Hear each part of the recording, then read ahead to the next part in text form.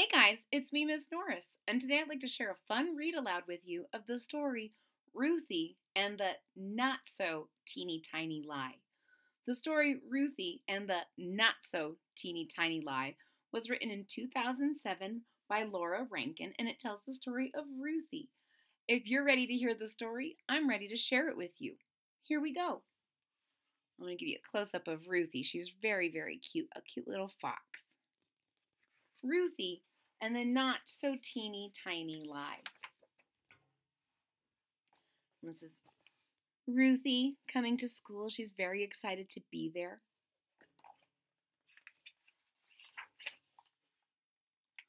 Ruthie loved tiny things. The tinier, the better.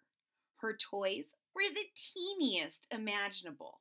She had dinky dinosaurs, itty-bitty trains, ponies no bigger than your pinky, and teddy bears that were barely there. So Ruthie likes teeny tiny toys, teeny tiny farms, teeny tiny houses,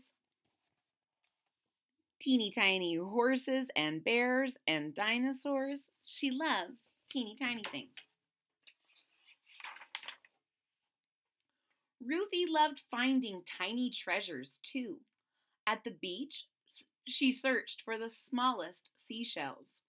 The flowers she picked were no bigger than fairy wings.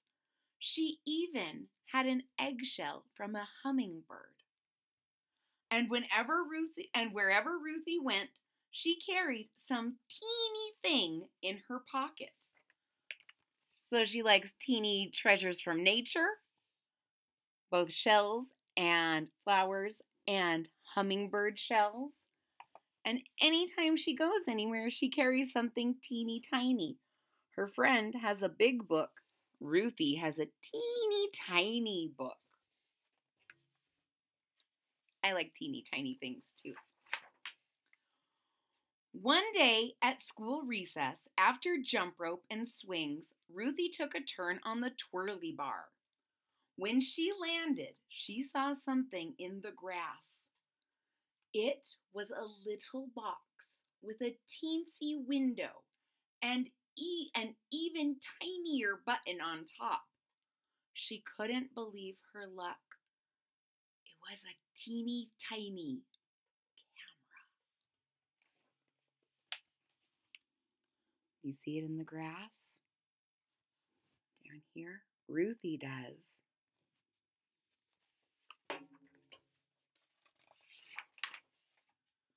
Ruthie looked through its little window.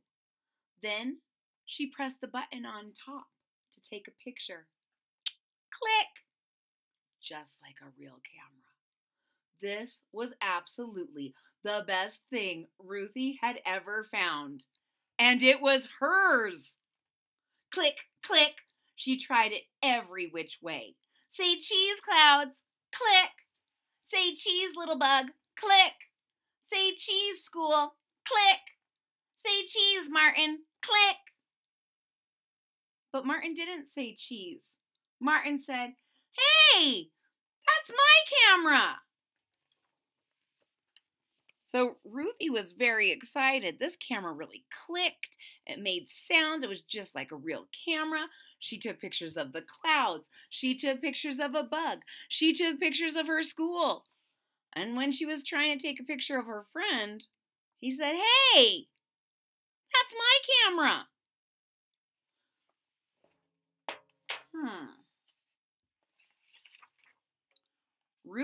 Ruthie was startled. "No, it's not. It's mine." "Give it to me," said Martin. "It's mine." "It is not." "Is too." "No, it's not," shouted Ruthie, and she raced back to class. So Martin is pretty clear that that is his camera, and Ruthie doesn't even mention that she just found it. She says, "It's mine." And when he says, "No, it's not," she says, "Yes, it is." And then she ran away. And Martin is left behind. But that's my camera.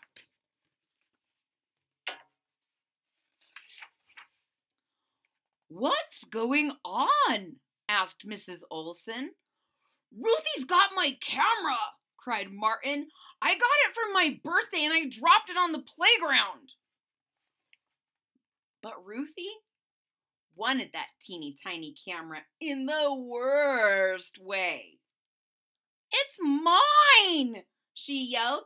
"I got it for my birthday." Well, that wasn't true at all.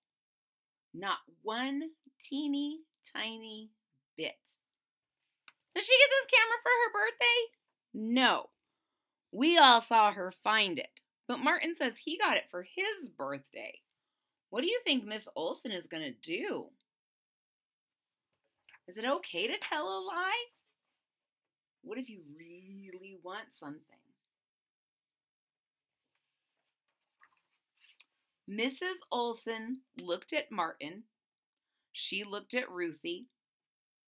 "Well, goodness, this is a problem," she said. "The camera can't belong to both of you. I'll keep it safe in my desk drawer for now. Let's talk about it again tomorrow." Ruthie's stomach flip-flopped all the rest of the day. She couldn't remember the answer to 2 + 2. When Miss Olson read a story, every word flew straight out the window. So Mrs. Olson probably has a pretty good idea of what's going on, but sometimes when you're angry, you can't really figure out the answer in the moment. So Miss Olson's doing the right thing. She's going to keep this camera till tomorrow. But in the meantime, Ruthie's not feeling so good. Sometimes that's what happens when you don't tell the truth. You get a little feeling in your tummy like you know that's not true. And sometimes you just telling a lie makes you have a bad feeling. Sometimes knowing that you're probably going to get caught makes it worse. And it's making her forget how to do things that she normally knows how to do, like answer math questions and listen to stories, which she loves to do. It sounds like she can't even, all the answers are going right out that window. If you were Ruthie, what would you do? The bus ride home took forever. "Hi, Ruthie," said Mama. "How was school?" "Okay," mumbled Ruthie. So Ruthie thought she was never going to get home. And when she came in, Mama asked her how she was doing. Looks like she has a little snack ready for her. Ruthie just, "It was okay." And she kept on walking.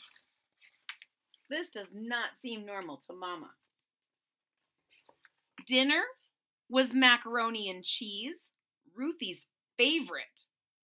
But she couldn't eat. Not one little bit. "Aren't you feeling well?" asked Papa. "I'm not hungry," she said. At bedtime, Ruthie was close to tears. So Mama and Papa are worried about Ruthie. She's not acting like herself. He's checking her temperature. "Are you feeling okay?" And by the time it was time to go to bed, Ruthie's parents look really worried.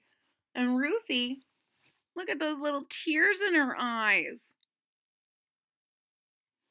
She's worked herself up. She's feeling a little sad and nervous. She knows that maybe what she did wasn't the right thing to do. Oh, and she's crying. "What's the matter?" asked Mama. So Ruthie told Mama and Papa the whole story. "What do you think went wrong?" asked Papa. "I said it was my camera," cried Ruthie, "but it's not." "It's going to be okay," said Papa. "You made a mistake, and tomorrow you can fix it. I think Mrs. Olson and Martin will understand." So Ruthie told Mama and Papa how she'd found that camera and that she said that it was hers, even though Martin said it was his, and that Miss Olson has it. And now she's worried about being in trouble. And Papa said what I would have said, that everybody makes mistakes. And if you try and do your best to make it right, that you're probably maybe Martin and Miss Olsen will forgive you. But it's not easy to do. But the next morning, Ruthie could barely eat. Maybe Mrs. Olsen wouldn't understand. Maybe Ruthie would have to sit in the timeout corner. Maybe Martin would never talk to her again. Maybe no one would ever talk to her again. Not one teeny tiny word. The school bell was about to ring. Ruthie took a deep breath and began the long walk to the front of the room. Mrs. Olsen's desk seemed very far away. So even though Ruthie had some good advice that she was going to go to school and do the right thing, she was worried that maybe people were still going to be mad at her or that she was still going to be in trouble. And when she got to school, the walk from her desk up to Mrs. Olsen's desk seems very far away. Do you think she's going to do it, or do you think she's going to give up and just sit down? I hope she doesn't give up. She didn't give up. Good morning, Ruthie, said Mrs. Olsen. I have something to tell you, said Ruthie in a very small voice. The camera isn't mine. I didn't get it for my birthday. I found it on the playground. Wow, Ruthie, that was so very brave to tell the truth. Now we have to, do you think Mrs. Olsen's going to say, I'm glad you told the truth, or how dare you, Ruthie, go to the timeout corner? Mrs. Olsen didn't make her sit in the timeout corner. She didn't even look mad. Instead, she gave Ruthie a hug and kissed the top of her head. Thank you for telling the truth, said Mrs. Olsen. That took a lot of courage. I'm sorry, Martin, said Ruthie. It's okay, said Martin. So you can see Ruthie looks a little surprised. Not only did she not get in trouble, but her teacher's giving her a big hug. And then she did what the next right thing, which is she said sorry to Martin and gave him back his camera. Martin's her friend. He said, it's okay. He just wanted his camera back. All at once, Ruthie's stomach stopped flip-flopping. She even skipped a little on the way back to her desk. She got the right answer to 3 plus 7 in math. And after lunch, Mrs. Olsen read the funniest story Ruthie had ever heard. So when she's not worrying about a lie, she has a little skip in her step. She's able to concentrate on her math. The story that Mrs. Olsen's reading is the funniest thing ever. Look how everyone is laughing and having a great time. I wonder what Miss Olsen is reading. I want to read that one. And on the short bus ride home, Ruthie realized she didn't miss the teeny tiny camera. Not one teeny tiny bit. The end. Look how happy and proud she is of herself. Not missing that teeny tiny camera. Ladies and gentlemen, if you enjoyed look at our backside. She's holding that camera, but it's the front and back of this book. I love it when books do that. Ladies and gentlemen, if you enjoyed this story, please hit that thumbs up button. Please hit that thumbs up button at the bottom of the page. If you're already a subscriber, thank you so much for your support. It really means a lot to me. If you're not a subscriber yet, please click that subscribe button down at the bottom of the page. And don't forget to click the bell so that you're notified when there's new content. I hope to see you all again real soon. Bye-bye.